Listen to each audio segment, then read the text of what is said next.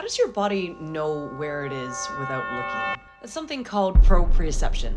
That is your nervous system's built-in GPS.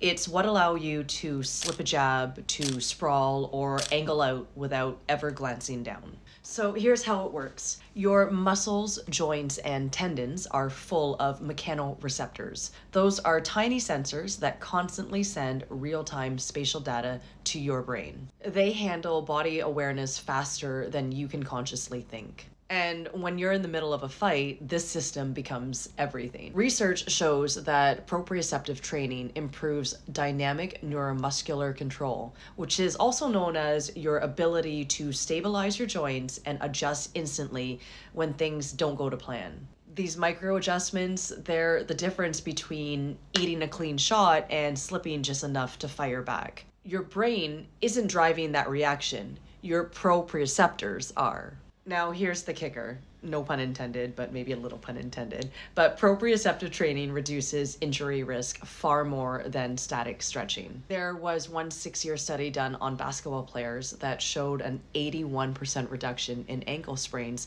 with proprioceptive work. Well, the good news is that you don't need any kind of fancy tech to train it. You could start with closing your eyes during shadowboxing or doing some single leg balance drills on something unstable like a bosu. You could even do joint position drills with your visual cues removed. It's not just about movement, it's about feeling your way through the fight. So tell us, do you do any kind of proprioceptive training? If so, what?